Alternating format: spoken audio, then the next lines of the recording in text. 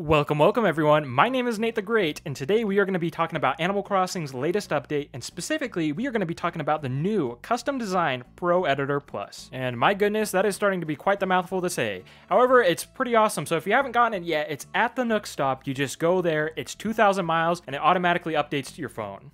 With this update to the Custom Designs app, you get a couple of new features. First off, you get 50 more slots for the regular custom designs, and then also the pro designs.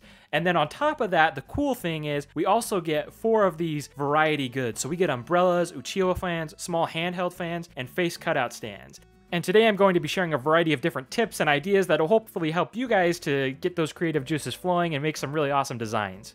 First up are the handheld flags. The handheld flags have 3 different parts to them that can be customized. You have the front of the flag, the back of the flag, and then you also have the flag pole. Now the flag pole actually has 3 different parts to it as well. You have the midsection of the pole, and then you also have the top cap and the bottom cap. One thing to remember is that the top square and the bottom square both correspond to the color that those flagpole caps are going to be. Now here you can see a variety of different flags that I've made, and these are meant to celebrate some of the people and cultures and countries that I've been to throughout the world. However, if you don't see the flag from the country you're from, feel free to let me know in the comments down below and I'll make it for you.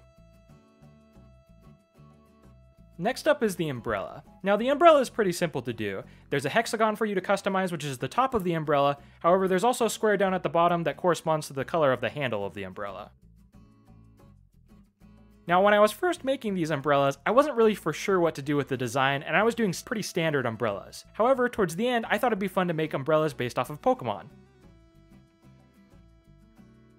One really great thing about the umbrellas is that you can use them to further customize your outfits. I love Pikachu, and so I downloaded a couple of Pikachu designs to add to the umbrella that I had just made.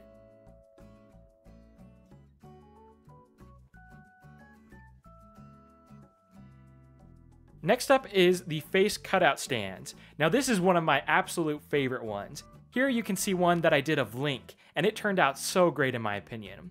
One thing that really helps to make these designs stand out and look better, I think, is to do a white outline around the character that you're making. For me, when I added in this white outline, it really helped them to stand out and look much better than they did before. I am just so happy with how these turned out, and I hope you guys enjoy these too. Now, last but not least is the Uchiwa fan.